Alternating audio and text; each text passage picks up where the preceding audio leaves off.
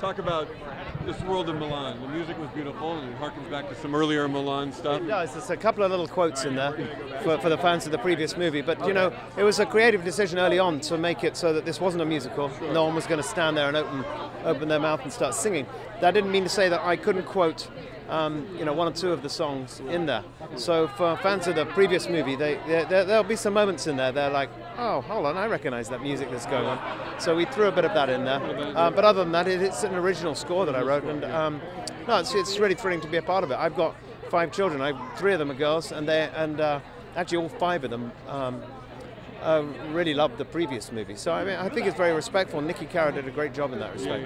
What was the peg for you in bringing this one to life? When did you know, all right, it's going to have this? What was the theme? How did you find that place? Well, I think probably sitting at the piano trying to find Mulan's theme.